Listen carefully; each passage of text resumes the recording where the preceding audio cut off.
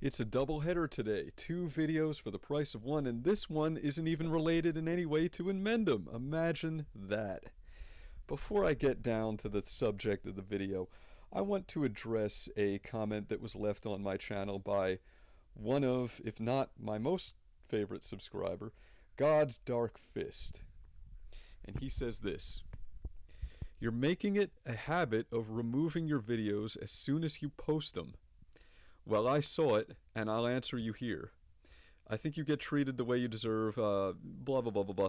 I mean, you guys can read what he said, so I don't need to read the whole thing, but I want to address this comment really quickly. I uploaded a video earlier today in support of Brett Keane. I kind of called out the atmosphere of bullying, the way that Brett Keane is kind of the scapegoat whipping boy of YouTube that people kind of use to get social reinforcement and pats on the back by ridiculing the guy. You know, it's not the first time that I've mentioned something like that.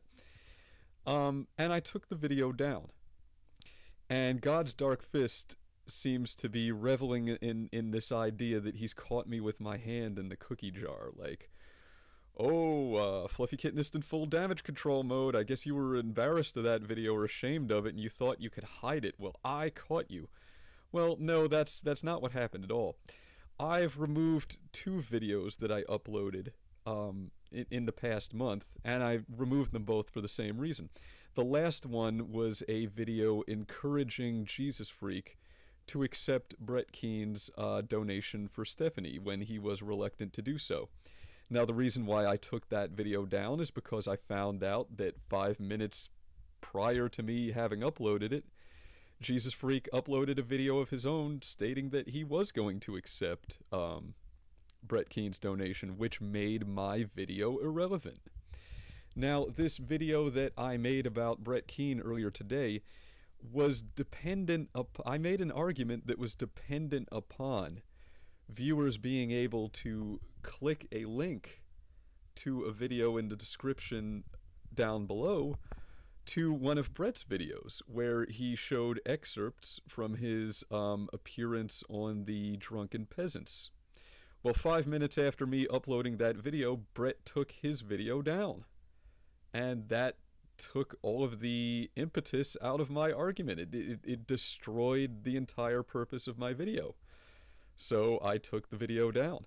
Now, I assume that the reason why Brett took his video down in this instance is probably because the Drunken Peasants filed some kind of copyright claim against him or threatened him, since they, you know, these guys want to charge their viewers for premium content like it's pay-per-view. You know, it's not bad. It's not enough that they're making tons of ad revenue off YouTube. They also have to charge their viewers extra shekels to listen to them wag their jaw, and I'm assuming that that's what happened. But God's Dark Fist, yeah, I'm not trying to hide anything. If you pull the carpet out from under one of my videos and make it irrelevant, then I'm going to take it down. It would be like as if somebody posted a YouTube video asking the question, what is 2 plus 2? And then I release a video saying 4, and then the original video gets taken down, then everybody's going to be scratching their head going, why is the Fluffy Kittenist saying 4? Well, yeah, I mean, so that is why that video went bye-bye. Anyway, now that we've gotten that out of the way, let's get to the point of this video, which is entitled, Brett Keane is a Heavyweight, Atheists BTFO. Now, when I call Brett Keane a heavyweight, am I ridiculing his appearance or making manatee references? No, I'm not. I am suggesting that Brett Keane, contrary to the popular opinion here on YouTube, is an intellectual heavyweight. Yeah, I said it, I meant it, and I'm willing to suffer the consequences. See, all kinds of criticisms get leveled against Brett Keane.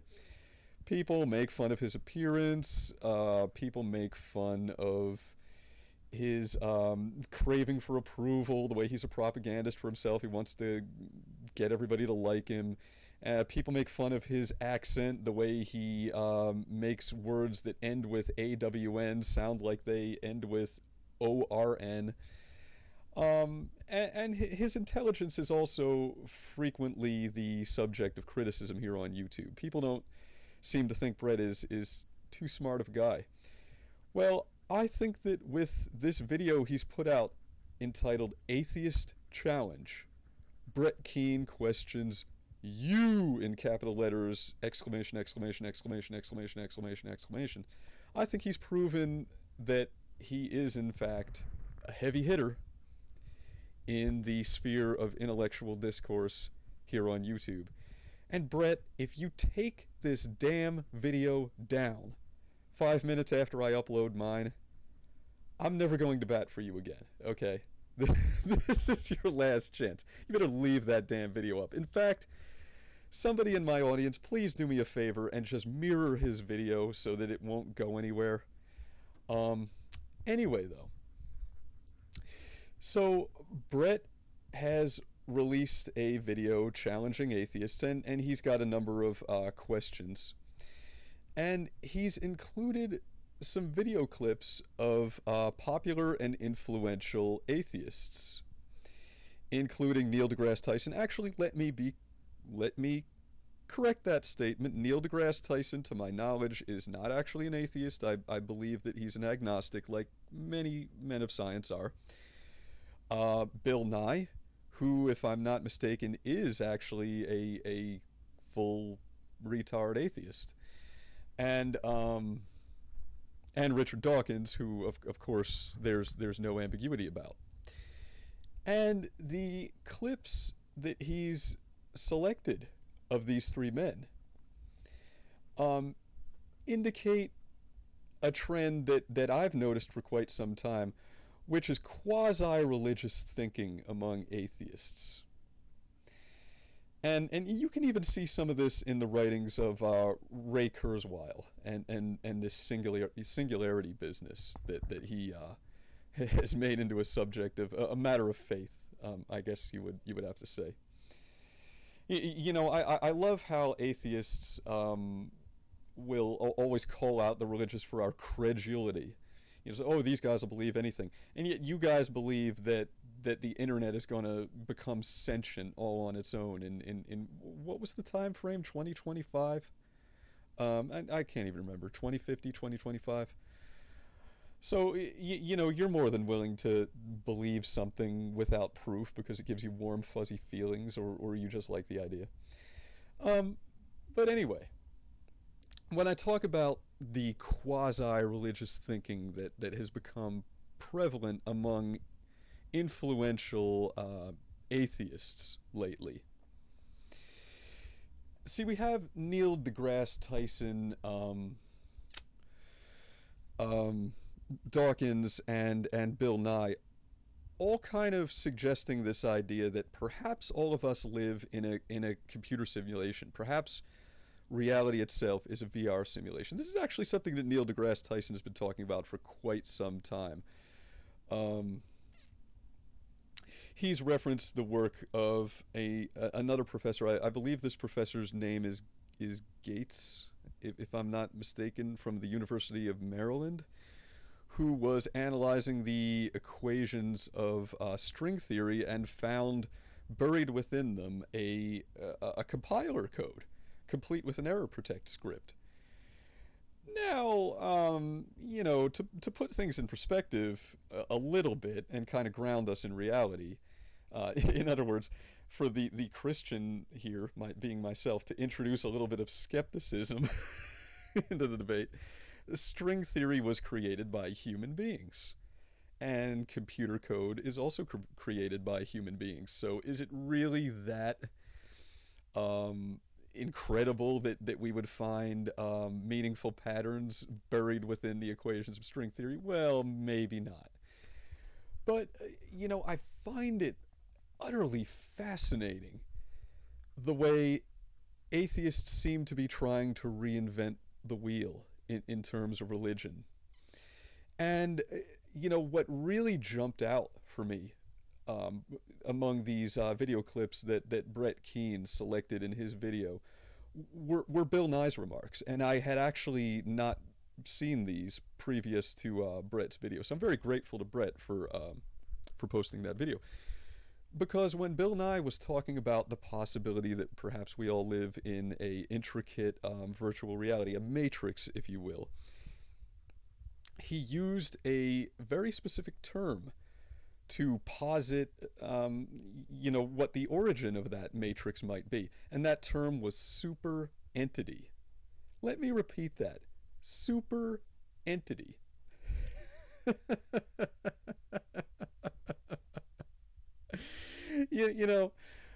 What cracks me up the most is imagining the mental gymnastics that Bill Nye had to do to avoid using the term supreme being. Since that's a direct synonym. I mean, let's break it down. Let's actually deconstruct this a little bit. We have two parts of this term, okay? The first part being super, the second part being entity. Super and supreme are roughly synonymous. That's why the expensive gas at the pump might be labeled super, or it might be labeled supreme. And entity, the word entity is roughly synonymous with the word being. So when we're referencing alien life, we might say extraterrestrial entities, or we might say extraterrestrial beings. So Bill Nye will speak of the possibility of a super entity creating a virtual matrix that we all live in. But he would never use the term supreme being. What I find fascinating about this is the idea that the world we see around us might be an illusion is hardly anything new. It's what Christians have believed for 2,000 years. And atheists want to reinvent the wheel. And what I find the most interesting about this is that it really seems to have everything to do with political correctness. I think that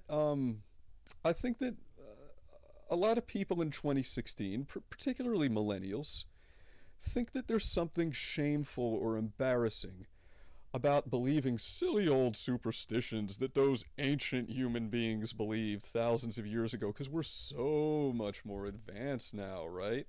We've progressed so far as a species, it's just silly to talk about notions of God. But we could talk about VR matrices, multiverses, other dimensions, super entities. Essentially, atheists are reinventing the wheel. They think that there's something embarrassing or shameful about exploring their spirituality. So they're just changing their terms. They're redefining the discourse and trying to couch the same ideas in the terms of science, essentially. And while this is a trend that I noticed a long time ago, I think the fact that Brett selected these 3 video clips in his challenge to atheists indicates that Brett Keane is, in fact, whether you want to admit it or not, I mean, this might be an uncomfortable, oh my goodness, the Cubs just won the World Series kind of moment. But yeah, I think it indicates that Brett is an intellectual heavy hitter. I mean, the guy has a lot on the ball upstairs. And, I just wanted to make a little video about that. And see what you guys think about this trend of atheists exhibiting quasi-religious tendencies and pseudo-religious ideas. So let me know what you think down in the comments below. Can I just ask you, 2 Elon Musk questions. Any chance we're living in a simulation, as he's described? Yeah, I think this idea came forth back in the 1990s. As a philosopher, forgive me, I've forgotten his name, who thought as computing power grows, we can create worlds in a computer. Wait a second, like we're living in the Matrix? I'm getting there. I got this. I got this. So if you have tremendous computing power, you can simulate every possible thing that could occur, including the neurosynaptic firings in the characters that you create. So in that sense, what's to stop you from thinking that the characters you created are themselves real? Now, if you've created this world and the world has built into it a kind of pseudo-free will, maybe those characters will say, I want to create a simulation. So then they create simulations within the simulations. Step back and ask, how many total simulations are there? How many total worlds are there out there? There's only one real world and everything else is a simulation. Which are you more likely to be in? I'm in the real world. Now, I'm here today to talk to you about reality. I'm here to tell you about what you already know. That this is not real. It is merely the limitation of our senses, which are meager devices. Your angers and your griefs and your separations are a fevered hallucination, once suffered by us all, we prisoners of light and matter. And there we all are, our faces pressed to the bars, looking out, looking up, asking the question, begging the question, are you there?